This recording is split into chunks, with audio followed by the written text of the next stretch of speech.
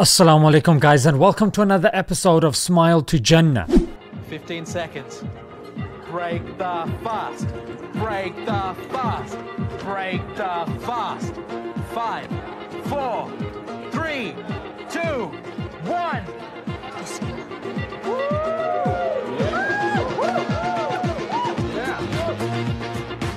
Yes. No. This is allegedly a clip on a Netflix show showing a Muslim woman breaking her fast with a shot of tequila while saying Bismillah, which translates as in the name of Allah. You are a disgusting person. To Jannah. I'm collecting money for boreholes in the Gambia. I got one done myself. These are 100% donation. There is a routine to maintain them and they are the safest way to provide water. I know the brother doing this. Donate using the link below. Some of you watching be like, at least she said Bismillah. Don't judge her. You don't know what's inside her. Excuse me, we do. Alcohol! I don't think you guys will be too surprised now, because this is a trend that we're seeing, not only with Netflix, but pretty much every other show. Here are a few shows that are being presented to our children. Now, they are suggestive. Even though your child has probably watched it, viewers' discretion is advised.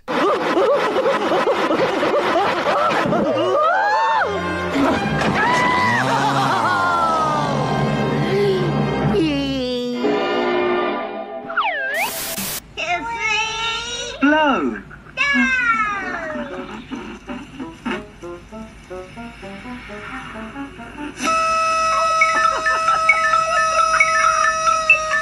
You know what I'm saying? Like, that is absolutely mental. Astaghfirullah. Let's take this back to Muslims, yeah? Either we're not being represented in the mainstream at all, or we're being represented as people who either are being oppressed by our religion or don't follow our religion at all. And it's getting pretty obvious that the mainstream media loves the people that just aren't practicing or are willing to change their values. I mean, the example of people that don't follow their religion at all: Majid Nawaz, Sajid Javed, Sarah Khan, DJ Khaled. And these are the people that are going to get the shows, that are going to get the promo, the government contracts. And the example of the others that start off from the grassroots, yeah, and that go in as decent Muslims and somehow end up changing their values such that they become exactly what the mainstream wants. Yeah, you got the likes of Sadiq Khan, Guzibe, Ilhan Omar and the likes. Now here's some exclusive footage that I managed to attain at the BBC deciding which Muslims to bring on.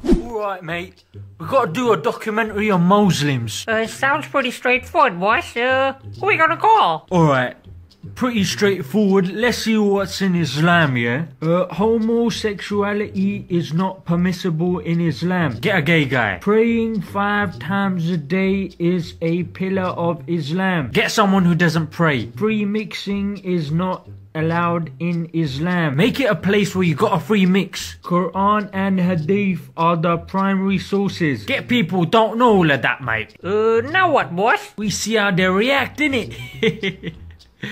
This is gonna be fun. Now the BBC will clearly deny this, yeah? We have the evidence. No one can dispute the evidence. We heard the evidence. We saw the evidence. Now our media is privately owned and it operates under capitalism. And for those guys, it's not within their interests to promote Islam. Rather, it's in their interests to demote and degrade Islam because it sells more. Yeah. Well, Islam refuses to change. Yeah, whilst other religions may have been quote unquote reformed, Islam refuses. You know what's crazy? Muslims get the most shit, and people talk so much shit about them like, oh, they're crazy. But they're actually some of the people that actually believe and stick with the religion. Yeah, and it goes against the values of the people in power, be it materialism, consumerism, capitalism, adultery. Islam is against all of this. So why on earth would they promote Islam? So Islam promotes God consciousness.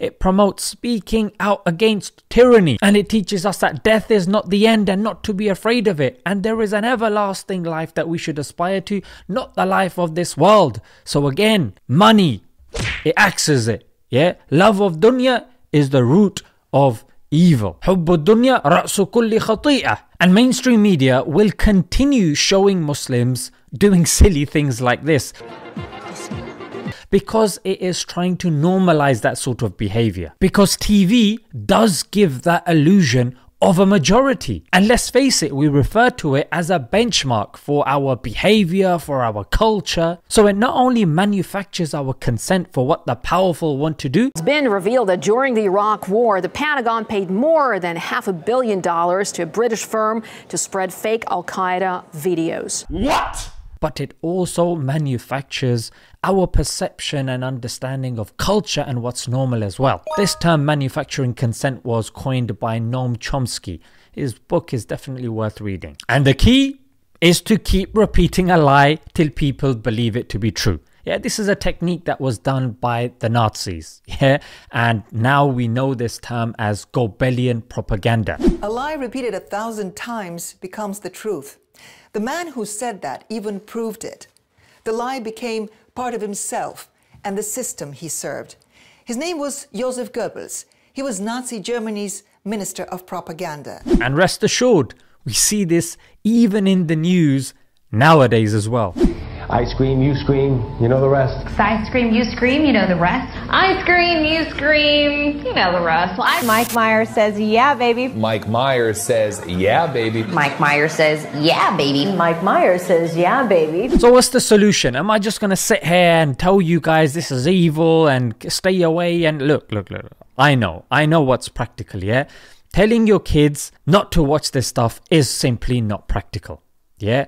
But I will say be very cautious with what you watch because it is your diet. Yeah, it does affect your mind and your daily action. And basically, I feel like your diet isn't only what you eat. It's what you watch, it's what you read, it's what you listen to. And so I'm mindful of what I ingest. That being said, it's not always going to be practical for you to tell your kids, don't watch this and keep them away from that. I mean, we don't use this mentality when it comes to other things. When they go outside, we tell them about stranger danger. If you see somebody, don't take sweets from them. Don't go towards them.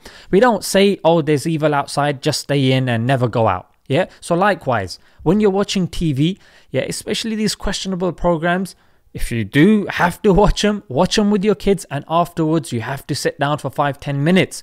Go over it. Tell your kids what propaganda tools were being used. Tell them and analyze. Don't just walk away and let those ideas fester in their minds and go into their subconscious. Dissect it, analyze it, give them that time. Next time, they're going to be equipped with those tools. So even when you're not around to supervise them or the teacher's not around to supervise them, they will still be able to see through the propaganda and the lies and the nonsense and the trickery. This is the best advice I can give. Equip your kids, because with cartoons and stuff like that, you can't always be around. Yeah, so it's not always going to be practical, but you can equip them such that they can do this themselves. Yeah, make it a muscle memory. Do it with them so much that eventually when they start doing it themselves, then they're gonna be solid, mate. Yeah, use Goebbelian propaganda, but instead of repeating a lie, repeat the truth so many times that it becomes second nature to them. Yeah, all right guys, let's leave it there until next time. There is a war going on. The battlefield's in the mind, and the prize is the soul. So, just be careful. Be very careful. Assalamu alaikum.